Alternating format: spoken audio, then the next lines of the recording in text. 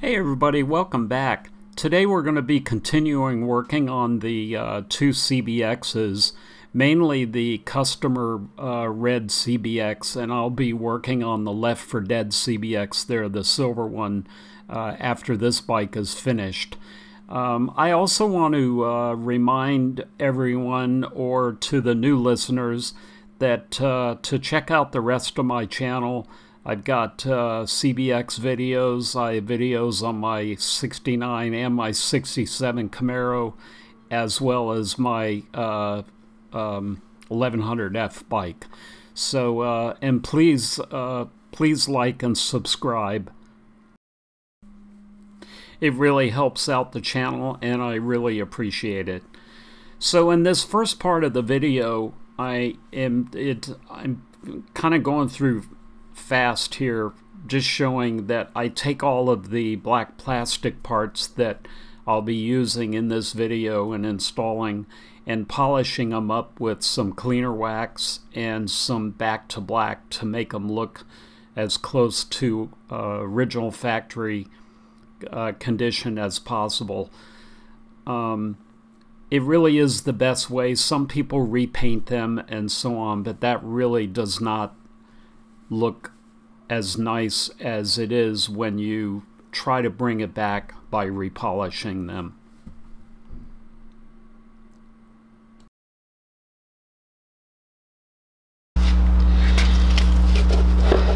So our next step here is that we have to install the airbox for the CBX. And the issue with the airbox is that, as you can see here, these indentations right here are where the frame rails, where it wraps around this frame rail right here. So what happens is, and then you have this, the other part of the airbox, the second part, is on this bulged out area right here, this flat area. Well, the problem is that that sticks out so far that if you have the engine in its normal position, you can't get the entire airbox through here. So when you try to do that, you immediately hit that flat portion back here. So as a result, you have to tilt the engine down. So in order to do that, you have to remove the main motor mount up here at the top, which I've already done. I never actually reattached it yet. And then you have to disconnect these small upper motor mounts. You do that last. And then you have to remove all of the through bolts at the back of the engine. So you have to remove this top one right here. You do not have to remove the swing arm one, obviously. And you keep the bottom bolt in place, because that will be the bolt that pivots the engine down. So in order to do that, you remove all those things. And in this case, I don't have the chain attached yet. But if you're removing the airbox from a complete bike, then you have to remove the rear wheel and disconnect the chain. Because as the engine tilts down, it moves the chain forward, or the front gear forward, and it stretches and it won't go all the way down. So in this case, you don't really have to tilt it very far, but you still have to loosen up the back wheel and either move the back wheel all the way forward or remove it completely if you have to.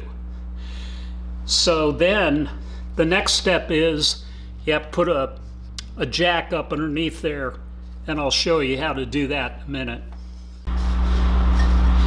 So I have the jack set up down below the engine, And right now I don't have an oil filter hooked up to the engine yet, but it doesn't matter. You put a piece of wood here between the oil filter housing and the engine block down here at the bottom, and I've got all the bolts out of the engine, or at least the top ones are loosened. And I just have to remove this one bolt here at the bottom. And once you have them loose, you shouldn't have to use a wrench. You should be able to turn them by hand. And if you can't, then you adjust the engine a little bit.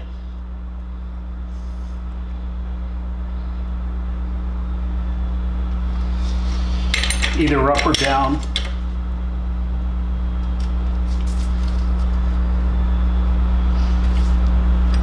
There, see, I raised it just a little bit. I was able to pull that out by hand. Same with the other side. Now the other side I can't turn, but just raised it up a tiny little bit, and then I was able to turn it. Okay, so then you remove these top ones. These top ones are really sensitive. They're just tiny little bolts, and you can strip them really easily.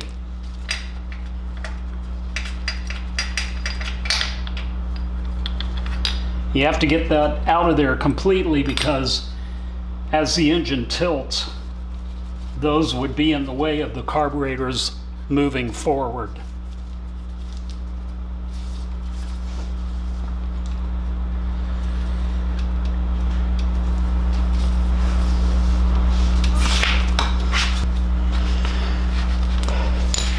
Okay, so at this point, it's really crucial that you be careful, because right now the only thing holding the engine up is the jack.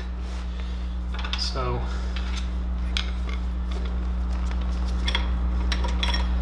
then you very, very carefully lower the engine down.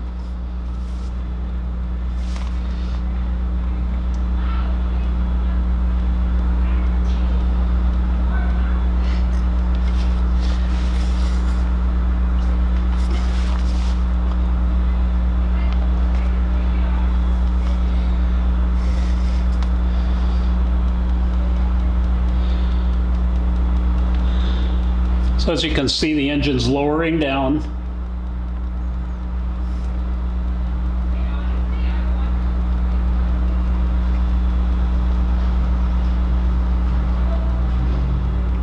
And I think that might be as far as you have to go. Now, one thing that I forgot to mention too is you have to disconnect your throttle cables either here or at the, you don't want to undo them here. Way too difficult to get reattached, but you want to at least loosen them up or remove them from the handlebars. Right now I don't have them hooked up, or they're actually very loose, so they're fine. But you want to make sure that those don't bind up on you. So hopefully we've got enough room here to pull the to push the air box in.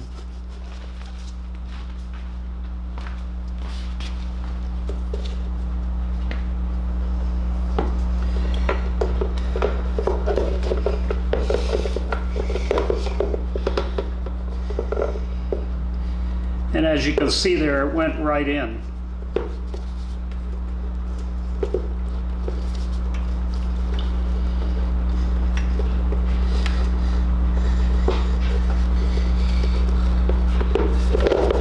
You want to make sure your wire harness is on top.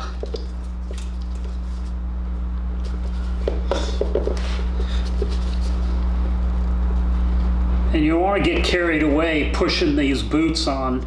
You just want to kind of gently push them on. Because remember, the bike's only being held by the jack.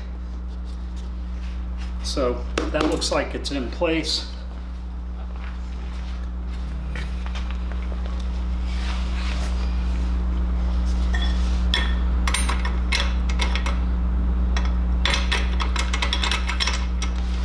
So now you want to raise the engine back up.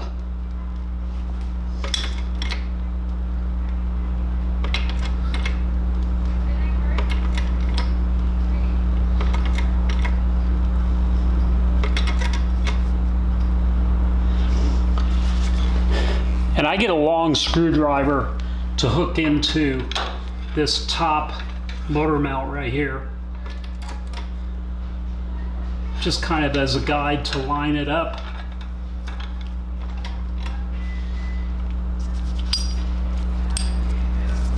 Then you want to reattach your top motor mount.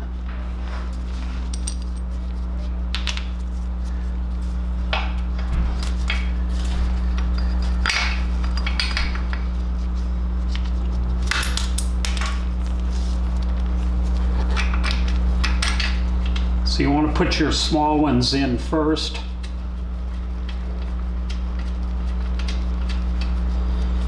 And you want to start again by hand tightening only. And you don't want to tighten them, you want to keep them loose.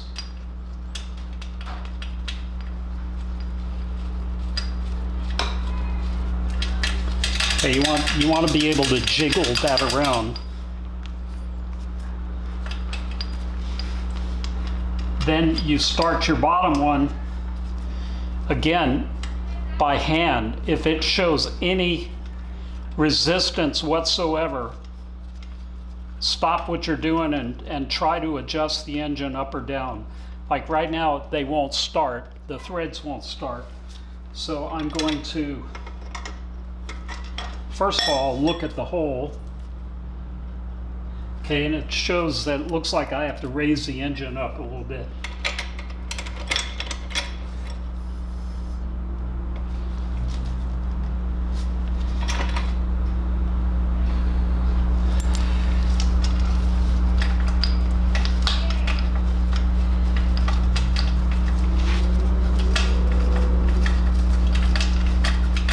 Okay, and there it started.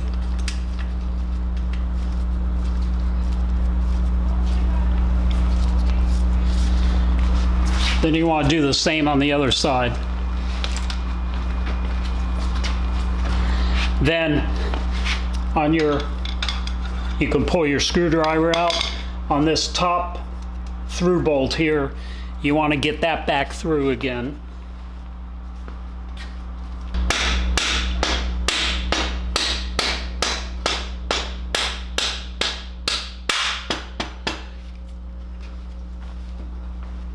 Okay, so then at that point, and only at that point, do you want to tighten your top motor mounts. And I usually tighten the top ones first because they're such small little bolts and they can strip out so easily. And I just very lightly tighten them to secure the engine, and then you do the bottom one next.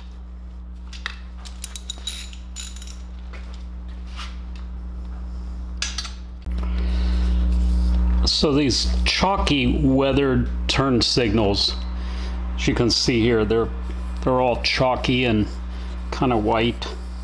They'd start turning white on you. And it's because the plastic dries out and loses moisture, so you have to reintroduce moisture to there. So first of all, you have to wax out or polish out the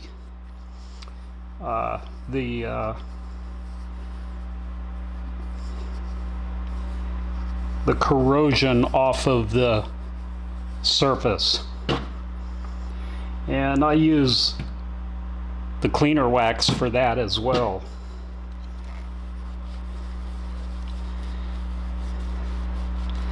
And you'll see how nice these turn out at the end.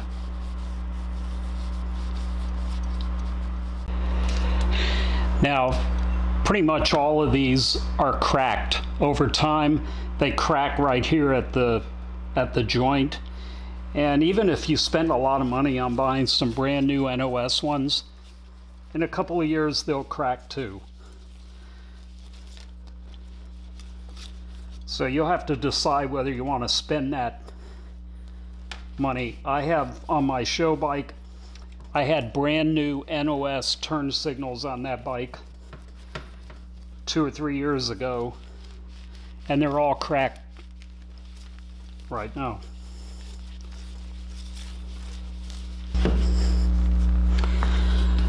Then I get Mother's Back to Black, or any of the products that are for the black trim will probably work. And you have to really kind of go over it a number of times over time. You know, over a couple of weeks' time, you just kind of put a little bit on there every other day.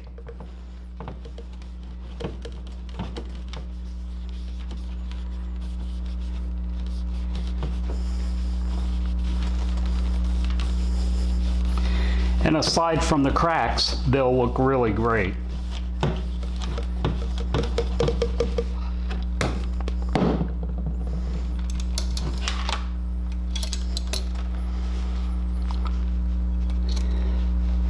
You can see they look really, really nice. And again, you just keep putting that back to black on there, and eventually they'll keep their color. So I'm going to install this assembly now so that I can get the headlight shell on and hook up the wire harness the way it should be inside the headlight shell.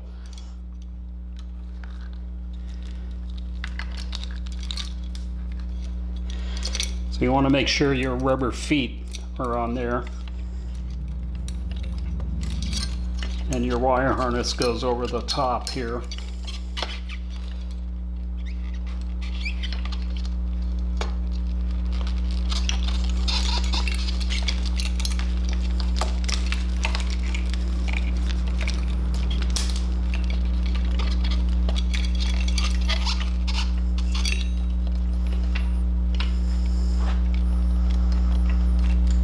And also your throttle cables.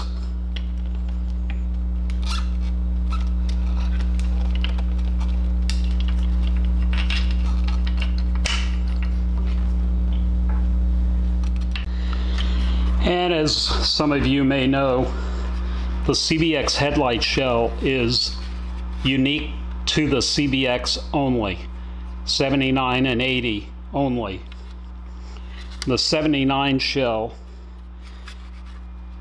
has 422 in the number there.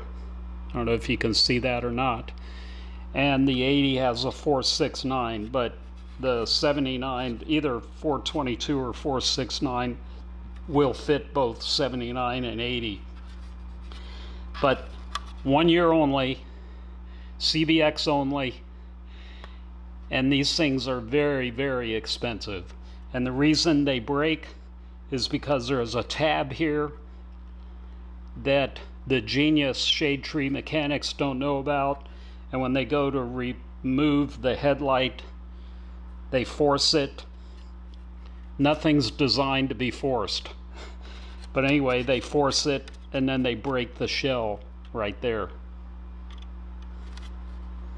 So be careful if you have a really nice one.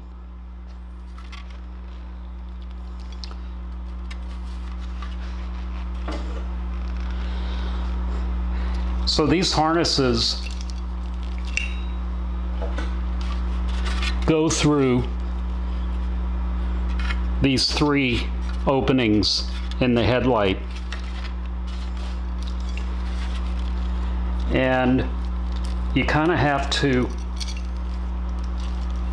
let them fall naturally into the holes. And then there are these mounting brackets in here where each one of these plug heads press into in an organized fashion.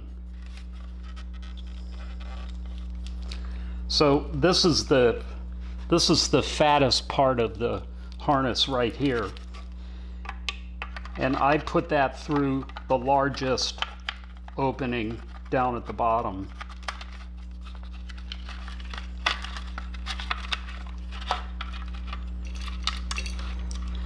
And then you have the one coming down from the handlebars and the other one here, which I kind of just run it through the right and the left opening.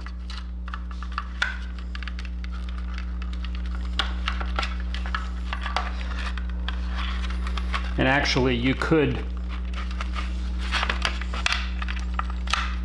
run a couple of these on the large harness through that top opening as well.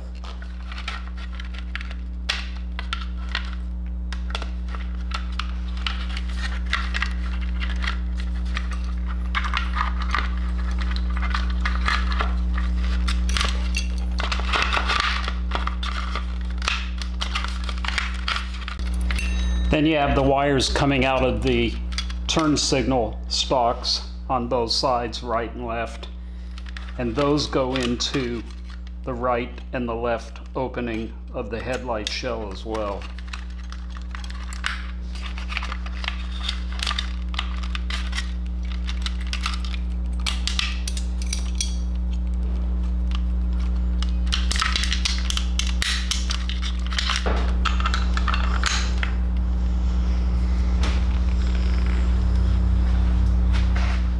So then once you get all that buttoned up, then the next step is, put the bands on both the right at the air box, and then there's 2 sets of bands that go here on the intake tubes.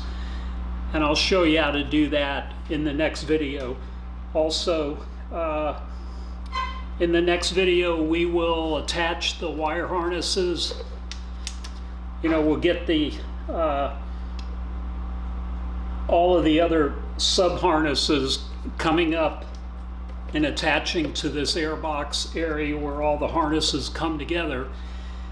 And I have to take this back off, put the starter in, and we'll be doing that on the next video. Also, I'll show you how to get this black plastic back to as much black as possible now that it's cleaned up. So that will be on the next video, and stay tuned for that. It should be here in the next few days. So thank you for watching, and again, as usual, please like, share, and subscribe. It helps support the channel, and we'll see you on the next one.